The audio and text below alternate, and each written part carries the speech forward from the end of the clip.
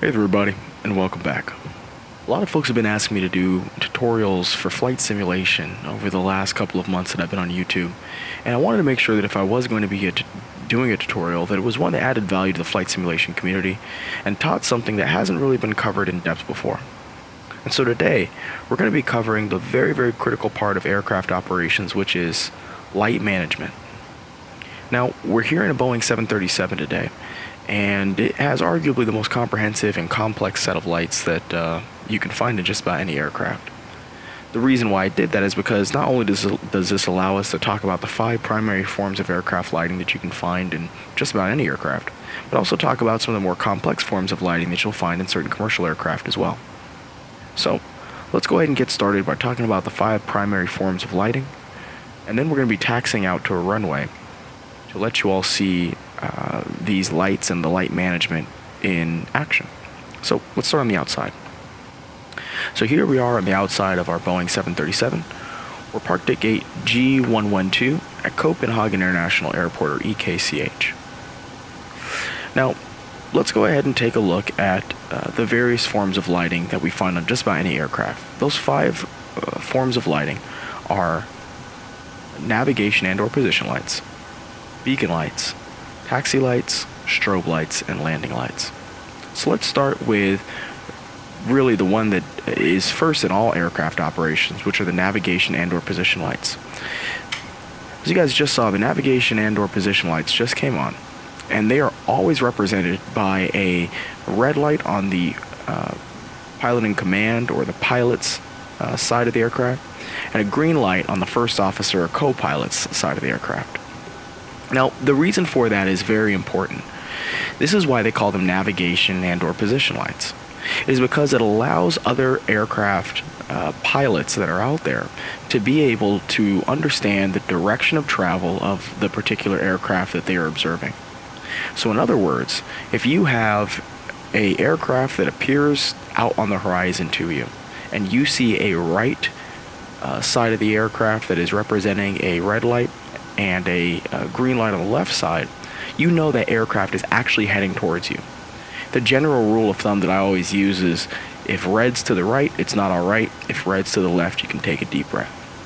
So, red to the right and green to the left means that the aircraft is heading towards you, and if you see red to the left and green to the right, it means the aircraft is heading away from you. But also some aircraft, such as the 737, actually just have white lights on the back end of the wings that also tell you the same thing, that it's heading away from you.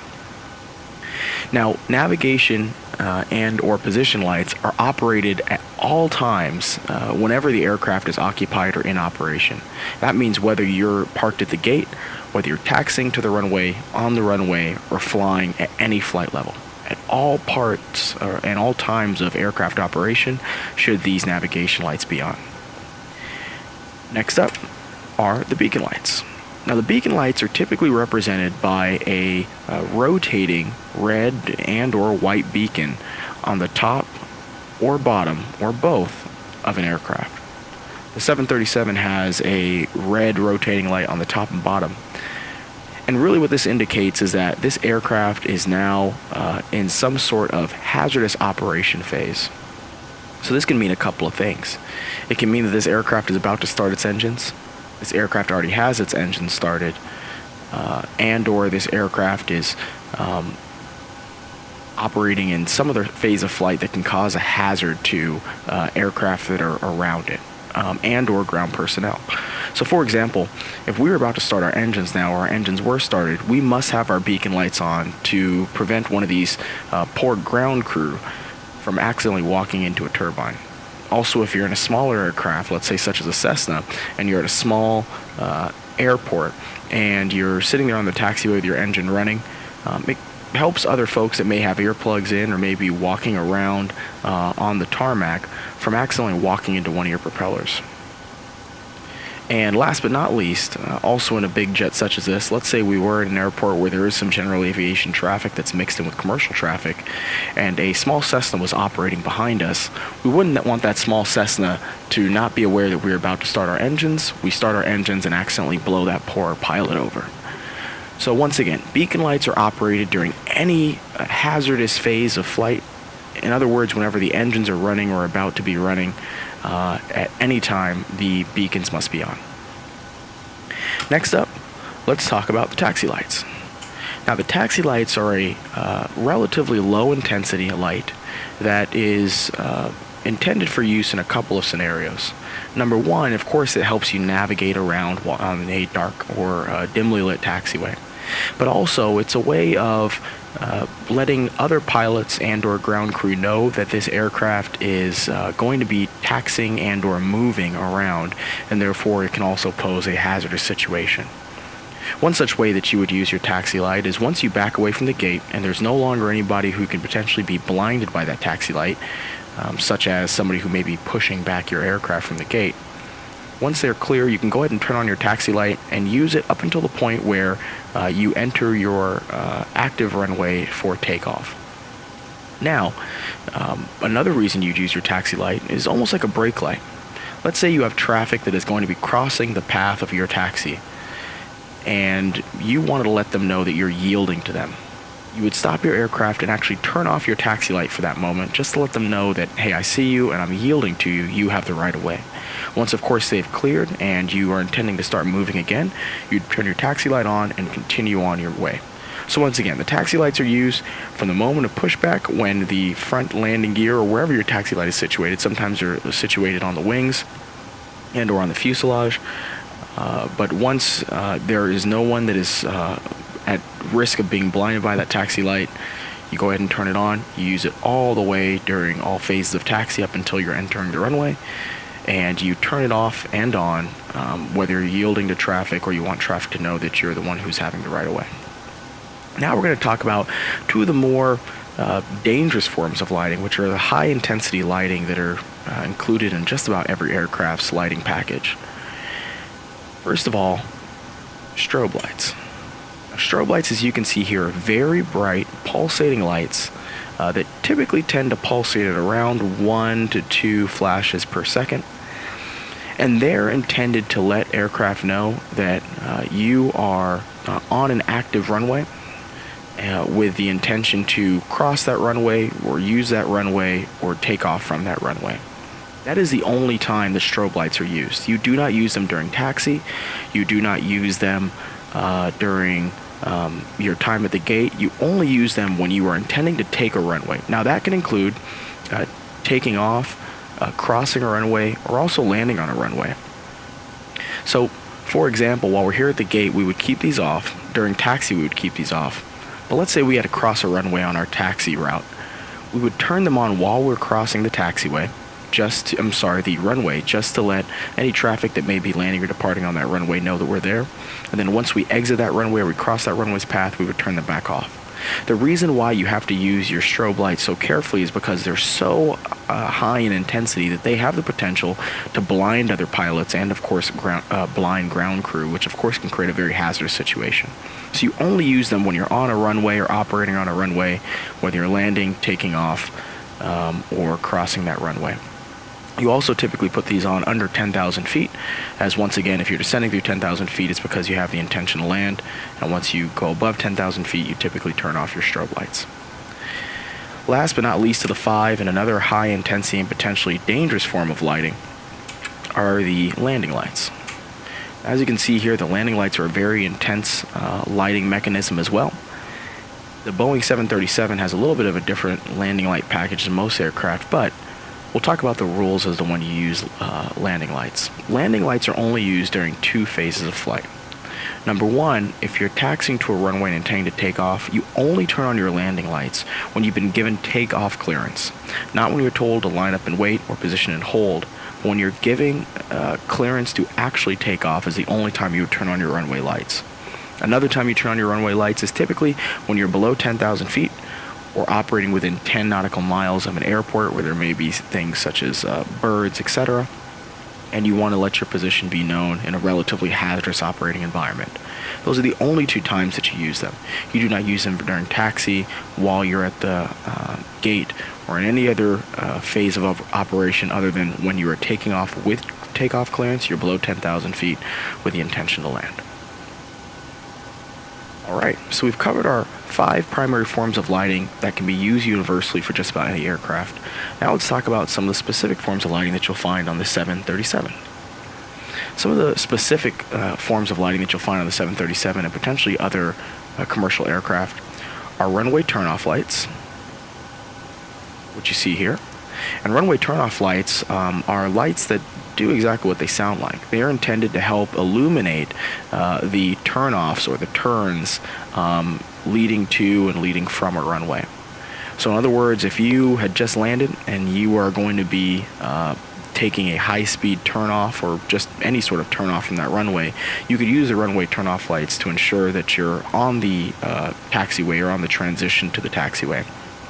And these actually point forward and away from the fuselage of the aircraft to light the taxiways that you may be operating on.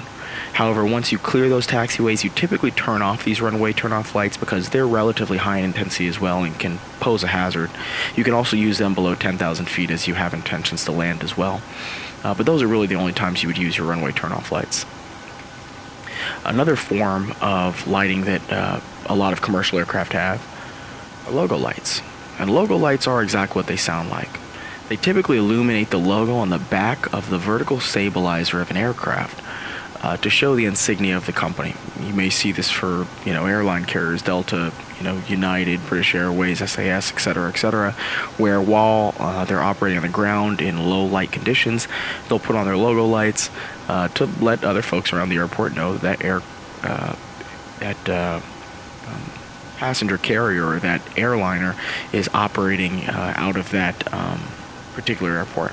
Another time that you'll see logo lights being used is while you're crossing an active runway during your taxi.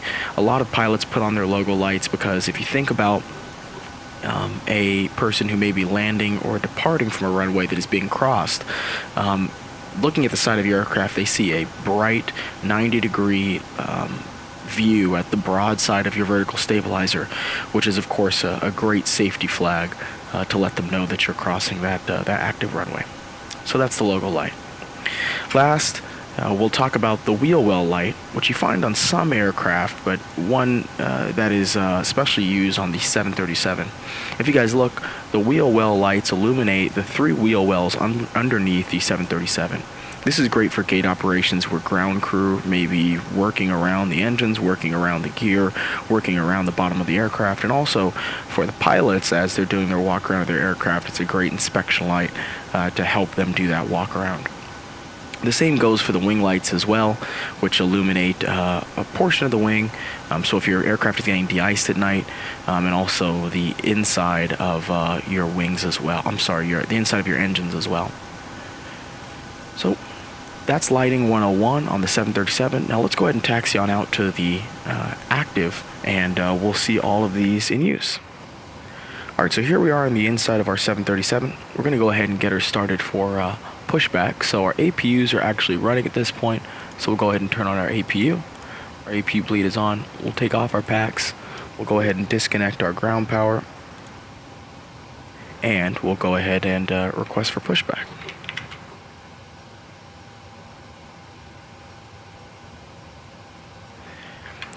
Now, I'm going to go ahead and show you our taxi route that we'll be taking for this demonstration.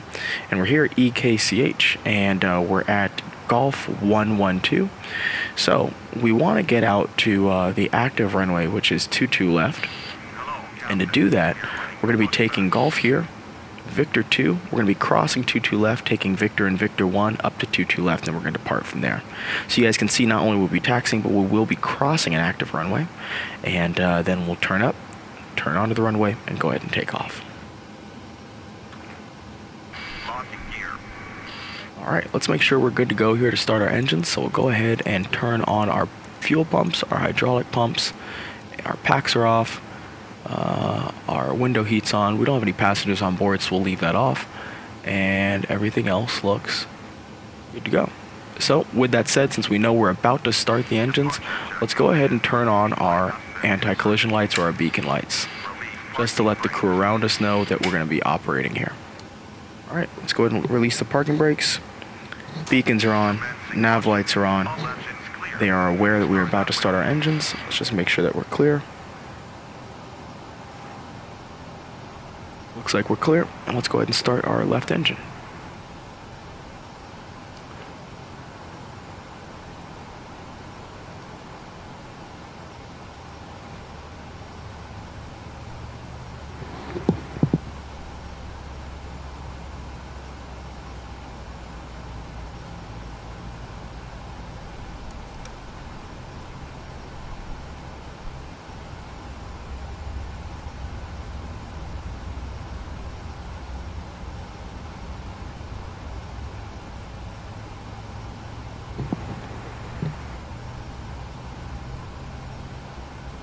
Take a quick look outside. You guys can see that our nav lights are on and our beacon lights are on. So this gentleman or anybody else who may be walking around the aircraft knows, hey, that engine is probably running on that aircraft and I need to steer clear.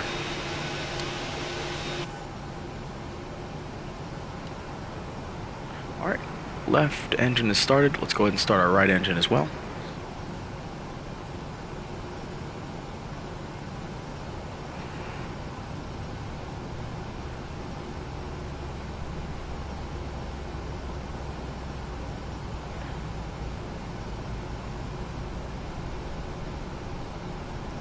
Alright, the right engine is coming on.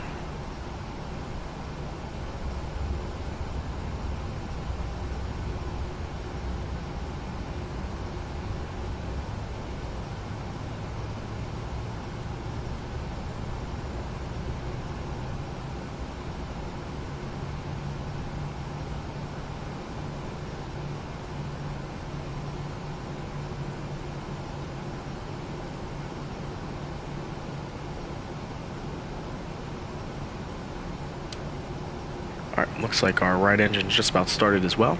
So we're going to go ahead and turn on our continuous ignitions.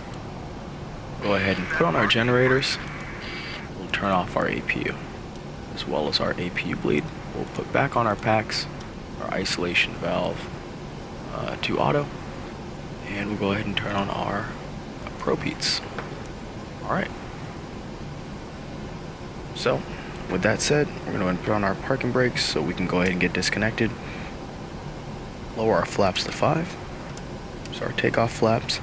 We'll also set our takeoff trim to 5 to 4. That's about good right there.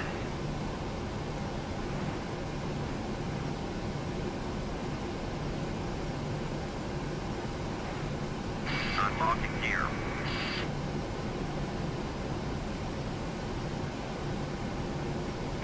Tow truck disconnected. Alright. So now that we're pretty much ready to taxi, what we're going to do is a couple of things. Number one, as we talk about all the different forms of lighting, as you guys can see, the cockpit is very well illuminated right now. That's something you actually do not want once you actually start moving the aircraft, because in low light conditions such as this, you never want the contrast to be offset where the cockpit is significantly brighter than the exterior of the aircraft, because of course it's harder to see things. So once we have our before taxi checklist complete, as we do right now, what we do is we go ahead and turn on our taxi lights first of all. So turn these on, and then we actually turn off anything but backlighting in the cockpit. So there we go. Now you guys can see how much clearer and comfortable it is to look on the outside of the aircraft. We can still see the things that we need to see inside of our cockpit, but we're operating safely by making sure that the contrast level between the inside of the cockpit and the outside of the cockpit are commensurate. Alright, let's go ahead and turn on TCAS. Give it a quick test. We'll turn it on here. And let's go ahead and get to taxiing. TCAS test pass.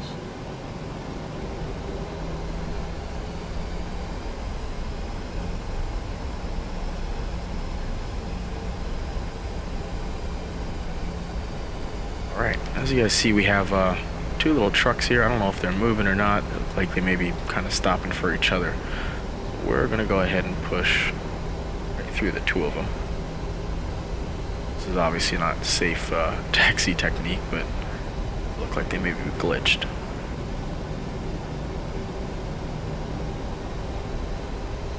So Sorry guys. Alright, so here we are. We're coming up to runway 22 left, and as I showed you guys in our ground overview, we're going to have to cross it to get to Victor and Victor 1. So as we're getting ready to cross it, let's go ahead and turn on a couple of lights here. Let's go ahead and turn on our logo lights, and we're also going to go ahead and turn on our runway turn-off lights, just so that the traffic is aware. We're also going to make sure that our strobe lights are on, and we'll go ahead and cross the runway. Let's take a look at what our aircraft looks like from the outside while safely crossing a runway. So as you guys can see, we have our runway turn-off lights. You can see our strobes are on as well, and you can see that very, very bright logo light is shining in the back, along with our navigation and our taxi light in the front. So if an aircraft were to be landing and wasn't sure if the runway was clear, they couldn't really miss us as we're crossing the runway even momentarily. Alright. So great. We've crossed this runway successfully. So what we'll do is we'll turn off our logo lights, we'll turn off our runway turn-off lights, and we'll turn off our strobe lights as well. Alright, we're going to make a turn here onto Victor.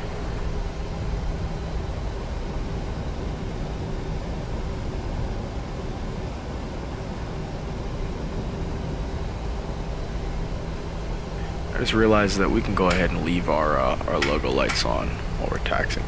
No real harm in that.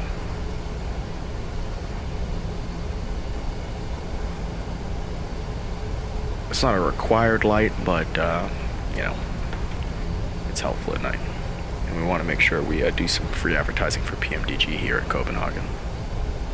Alright, so very critical phase of flight here. We've already seen how we should taxi, we should back away from the gate, and how we should cross an active runway, but also now let's talk about how it is that we should properly use our lighting while entering a runway that we intend to take off from. So first of all, once we've been given clearance to position and hold and or to take off on the runway, you always start out with your strobe lights, and then of course once you've been given permission to take off, you go ahead and put on your landing lights. So we'll check for traffic, go ahead and turn on our strobes, as you can see there. We're also going to turn on our runway turn-off lights. We're going to position ourselves on the runway, wait for takeoff clearance, and then we'll put on our landing lights. Let's take a look at what the aircraft looks like.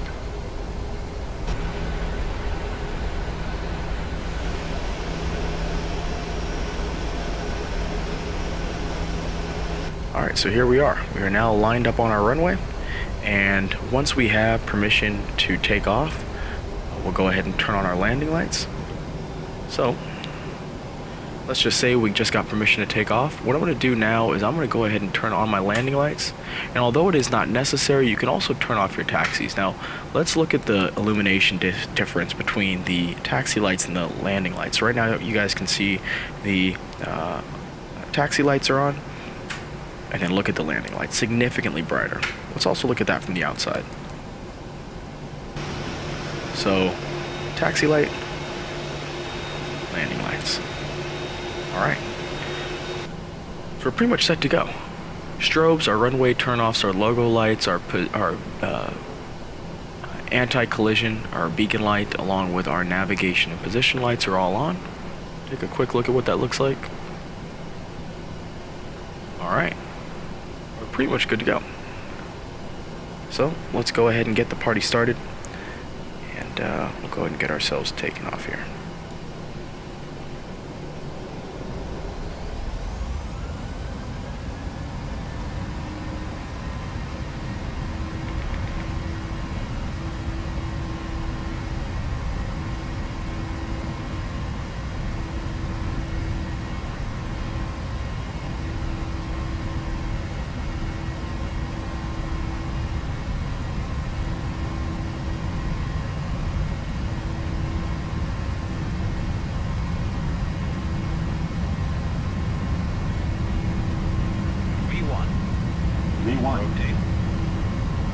V2.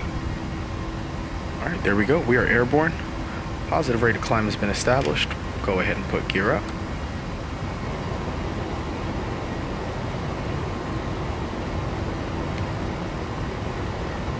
Alright, we're looking good.